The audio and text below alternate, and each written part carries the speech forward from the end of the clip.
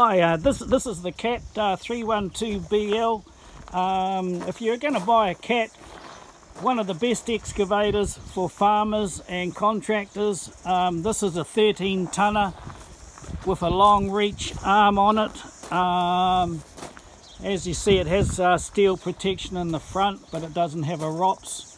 But it's a nice excavator with moderate hours on it.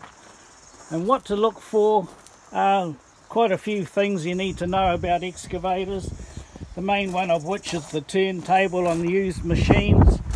So you need to rock the machine backwards and forwards on its tracks, with the tracks lifted and the bucket on in the ground, and just see what sort of sway it's got.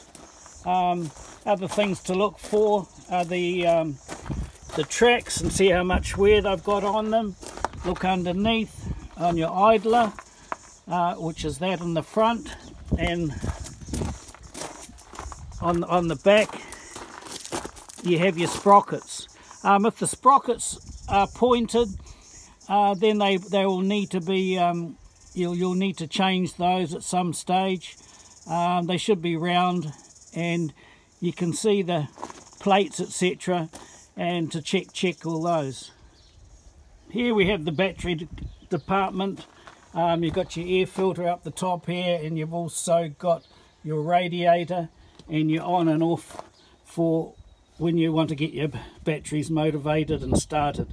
So this key here is normally in that position when the machine is not in use, or you're not using it for a few weeks or a month or so, so it doesn't drain your batteries. So your batteries are actually off when that is on the off position. When you turn it to the right, your batteries come on, and then you can start the machine. Coming round to the back, there's not a lot to look at here, but just look for oil leaks, because your motor's underneath here, and just see if there are any leaks, and then look at the other side on your sprockets, etc. On your other locker on the other side, you've got your oil filter and your hydraulics, etc. They should be in good condition, and if not, you might need to check the hoses, etc., for any frailed hoses. That's a telltale sign. Your hydraulic hoses are very important. They're also expensive, so check them for fraying, and if there's any oil leaks, etc. The motor, well, that's the motor's at the back here. We'll put that on another video and talk about the motor at some later stage. And apart from that, then check your rams, that they're nice and clean, and they're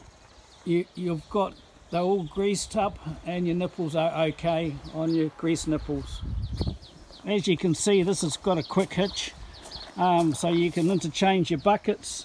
At the moment, this has a tilt bucket, and there's your two hydraulic hoses. It's important to be careful with these hoses, especially if you're trying to push over trees or trying to pull things so they don't get caught, because they're not cheap. And there we have the hydraulic systems, and as I said, this has got a very long reach, a 9-meter reach, and it's probably one of the best machines for any farmer to use if they've got drains, waterways, culverts, or they're doing tracks on hills. A very good machine. Cat in New Zealand, they very rarely have engines that go on these things. This is a turbo model, but a very good machine. There's a rock bucket that goes with this particular machine.